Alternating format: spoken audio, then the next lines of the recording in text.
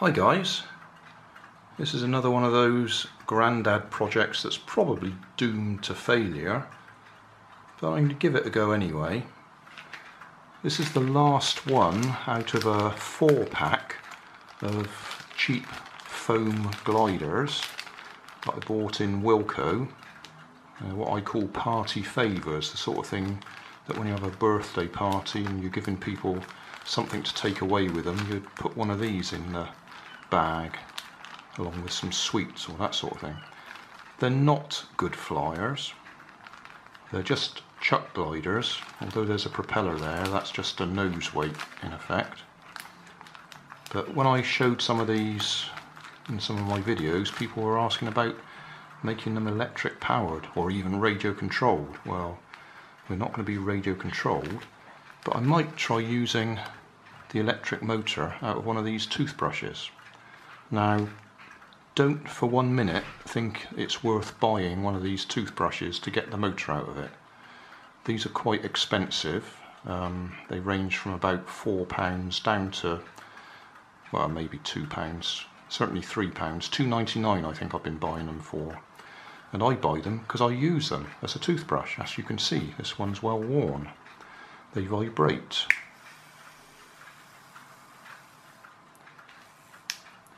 And that's because they've got a little electric motor in there with an offset weight on it that makes it vibrate.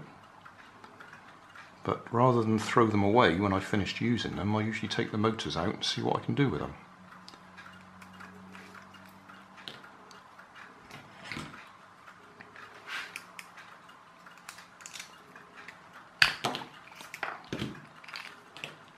So that's the electric motor. You can see it's got that sort of half moon shaped vibrating or weight that helps it vibrate. Now, one thing I have noticed in recent years, these motors have been getting smaller, probably so they can sell the toothbrushes cheaper. But earlier ones were about another 1/8 of an inch longer than this, so these are getting very small and very lightweight. And I have a little technique for getting the weights off the end where I tap a pin on the end of the shaft, just tap it through whilst supporting the weight, and that gets the weight off. But quite often it's been bending the shaft because these are very lightweight and they're very thin shafts, so I may have to destroy 2 or 3 of these before I get a good electric motor out of it. And you have to desolder the wires. If you just try pulling it off, you'll probably pull the wires out of the motor instead of pulling them off the solder joint, and you can't put the wires back in once you've pulled them out. Anyway, enough waffle. I'm going to take this one out, get the weight off it, and try and fit it on the front here. I'll have to use a little LiPo battery because they're the smallest and lightest I can come up with, and see if we can get it to fly. I could try a button cell, but I don't think button cells give you power for long enough.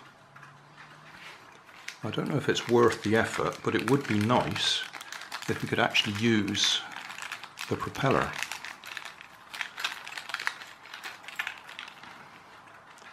It's not going to be a very efficient propeller, but it would look nice if we could use it.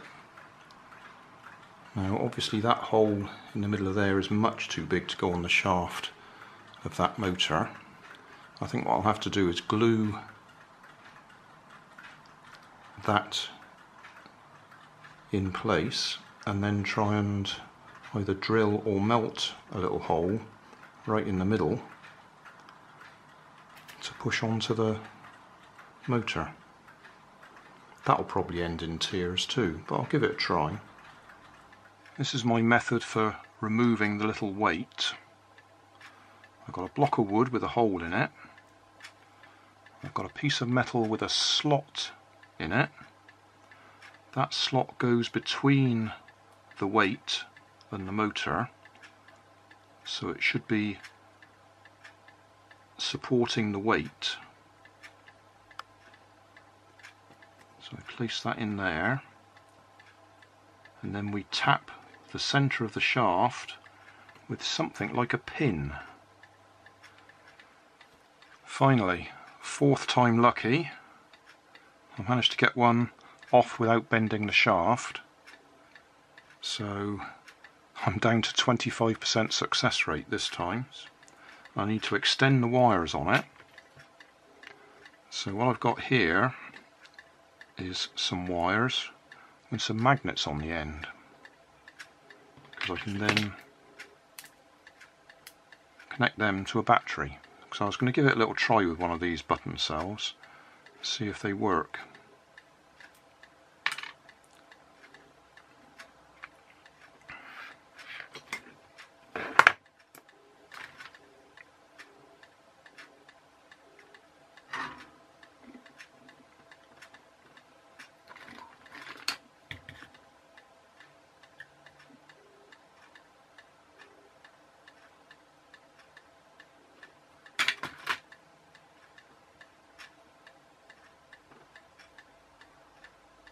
Now I could worry about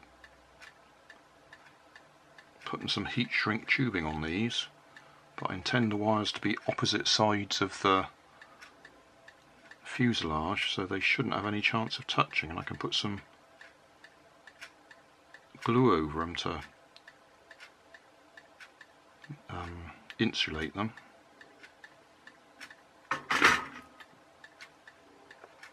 So that's our motor, extended wires.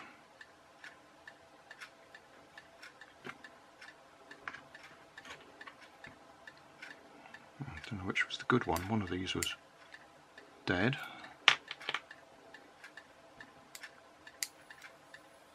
Oh yeah, that's going. So, there we go. Fit the propeller on there. Glue that in the front of that little foam plane, and fit the battery somewhere around the middle of the plane, because that will be trying to sort out the centre of gravity.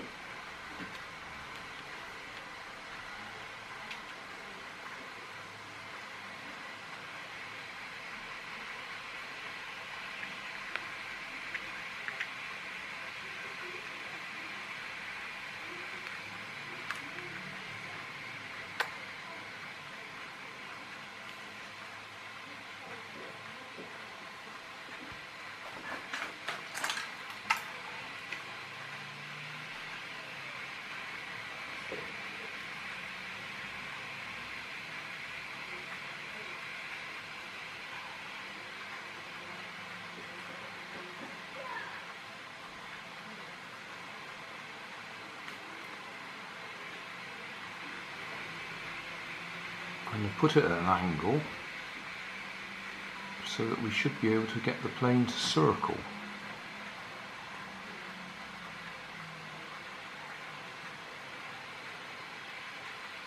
Rather than fly off in a straight line.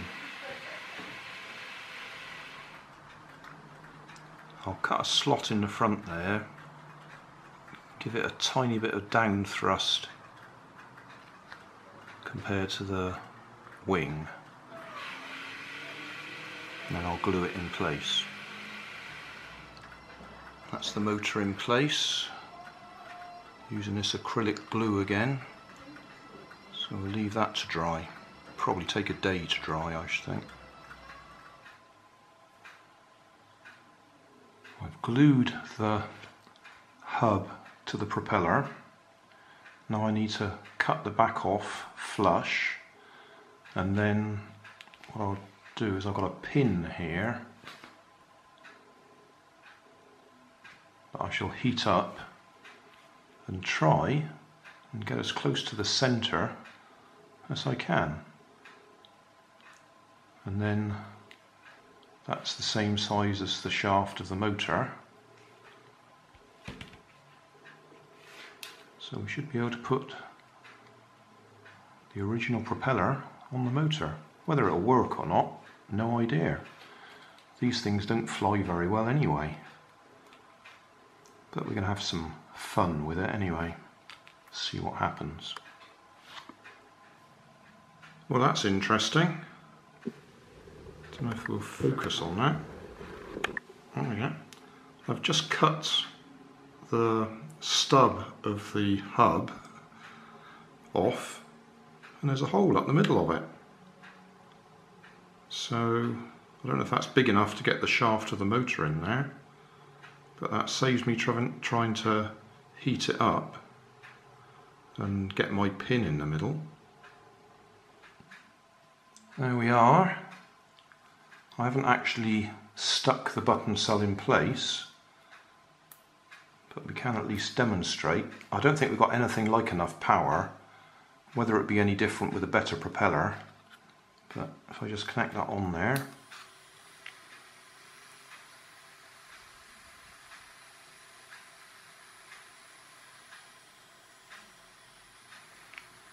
Don't know if the camera's picking up the breeze. We might have enough power there to make it a tethered plane hanging from the ceiling. That button cell's warming up actually. Yeah, I think we're probably drawing a bit too much current from it.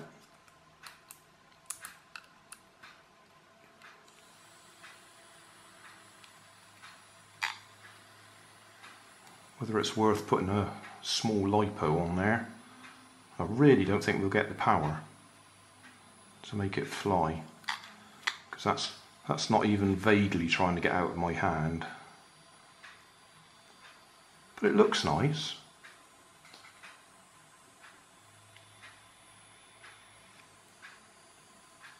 I might rig up a cotton tether hanging from the ceiling, see if it'll fly itself. At the moment, that's hopeless. There's nothing like enough power there, but that may be that I need to replace that button cell, because they don't last for long when you're drawing a good bit of current out of them. So I'll go and get another button cell and just see if we get anything else out of it. Fresh button cell.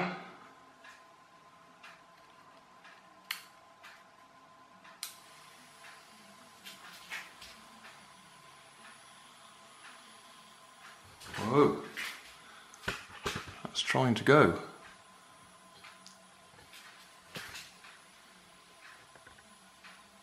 I might need to give it a bigger rudder.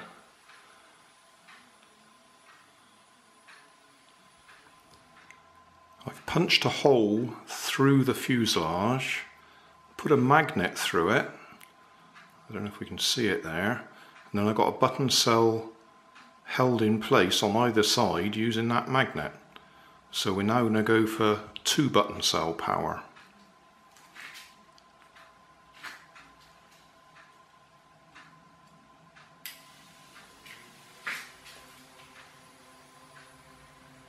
And we go in.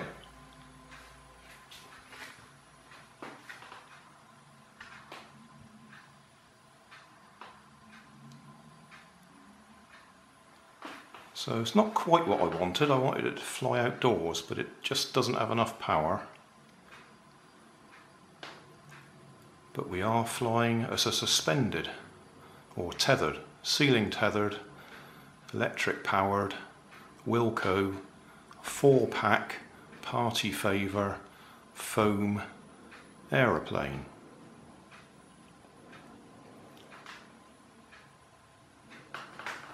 Suppose I could move those lights out of the way.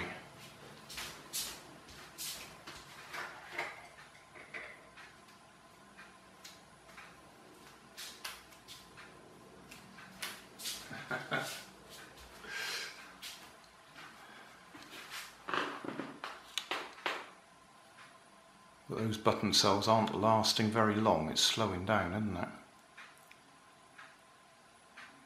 That was 2 fresh button cells.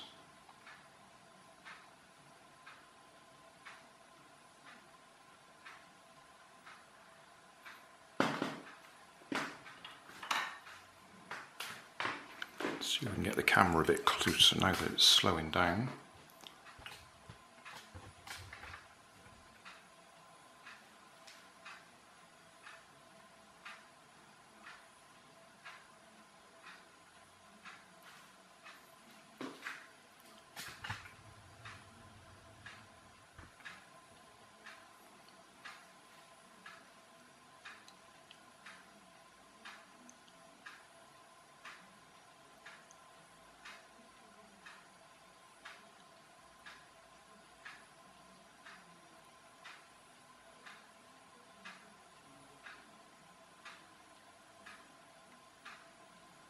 That'll do.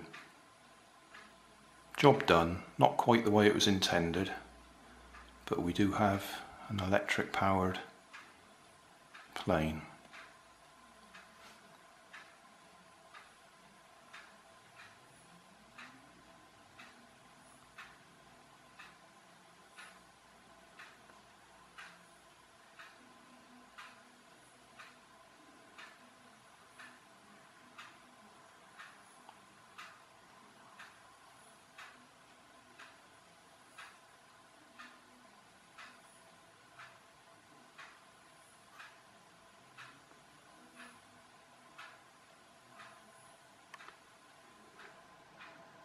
That's the magnet that I've punched a hole through the fuselage so that can hold a button cell on either side of it.